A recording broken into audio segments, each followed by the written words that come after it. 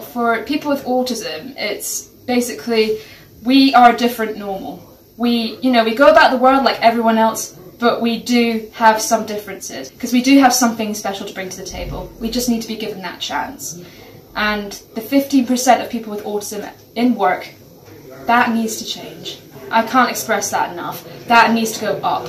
I really hope that employers see this as a wake-up call, the 15%, because people with autism do have skills. We can commit to goals and accomplishments. We will value it at 100%, so much more. It's made me feel more independent, more, I've got a bigger social life. I go out in the world, I speak to people, and that's something I wouldn't have been able to do if I hadn't been employed by Visit Scotland. Mm-hmm. So, kudos to them.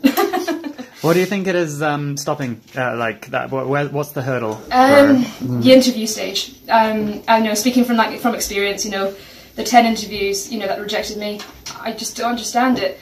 I don't know whether it's because employers are slightly hesitant. Autism is actually not as well known. It's only just coming out into the world in the 21st century. So, do you personally think that people with autism should let interviewers know that they have autism? Yes, I highly recommend that they do so, because, at least they're basically giving the employer a chance to actually make those connections. If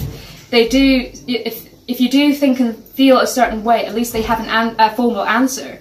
The worst case scenario, if you hide it, you're not only being dishonest to the employer, you're being dishonest to yourself. So I highly recommend that you disclose in an interview that you're autistic.